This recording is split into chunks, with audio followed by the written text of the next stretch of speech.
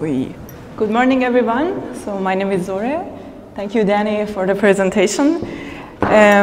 We are going to move to the topic of youth engagement, which I'm going to talk about you a lot here. I want you to get back to the sentence that Danny mentioned, and I would like you to think about this for a second. What if I tell you 12 million hectares is equal to 4 times size of Belgium? What if you knew it is equal to 3 times size of Switzerland? What is equal the size of Greece? Does it give you any image? Can you feel this loss is every year? What do you think of this sentence?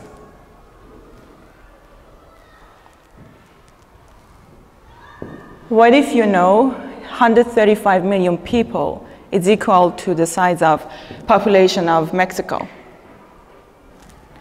It's double the size of population of France. It's just 27 years ahead of us. By the time you would be in your 40s, and this many people would be displaced, and we have no idea what will be their life, their struggles, and their issues they need to deal with. So, a bit tough, yeah? So what is youth engagement and why it is important for us?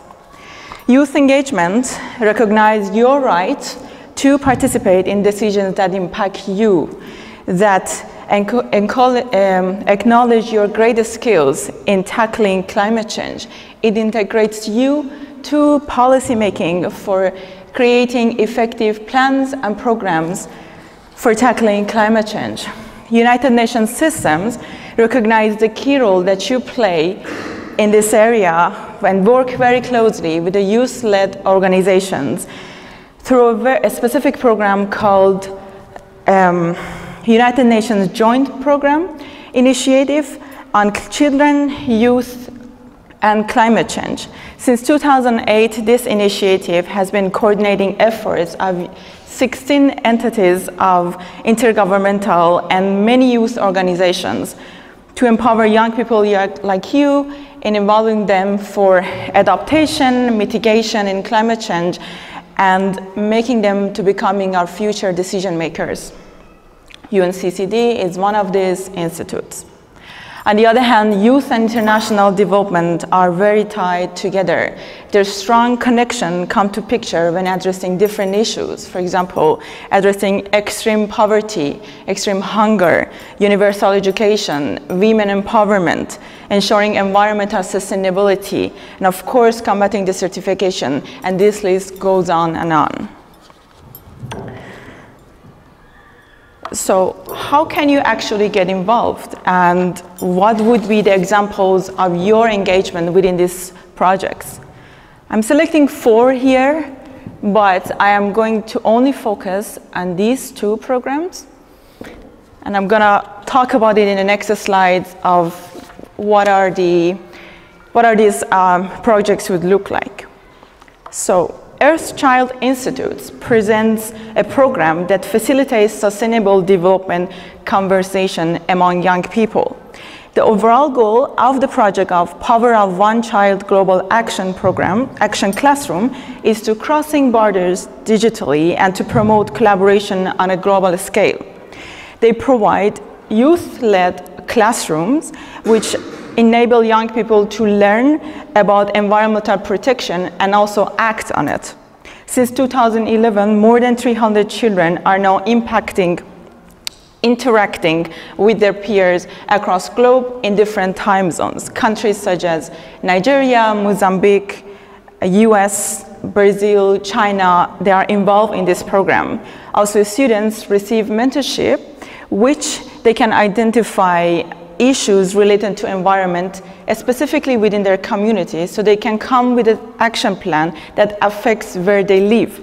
So it also makes you feel much more belong to where you live and how you can take action within your own community. A second example I'm going to talk about is going to be related to the young women among you here. Organization called World Association of Girls Guides and Girl Scouts. They provide leadership skills through a variety of programs. With their very recent event, leadership program called Young Women for a Greener Future, they had 70 girls from 60 countries to come to their centers in Switzerland and in India. They focus on developing participant personal and leadership skills in order to influence their home countries when they go back.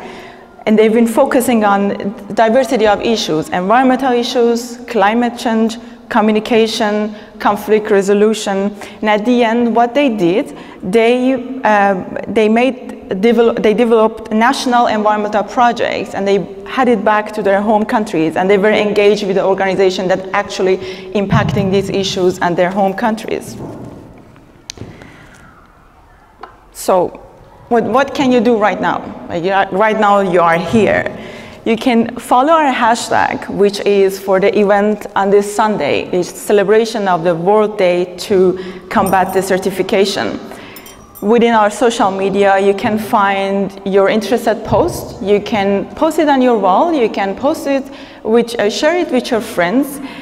And in this way, you never know, at some point, you can get connected with the people, other part of the world, that actually dealing with the issues on daily basis. You can learn about their struggles. You can even exchange thoughts and maybe come up with the solutions for them to how to take care of themselves and how to have built resilience regarding these issues.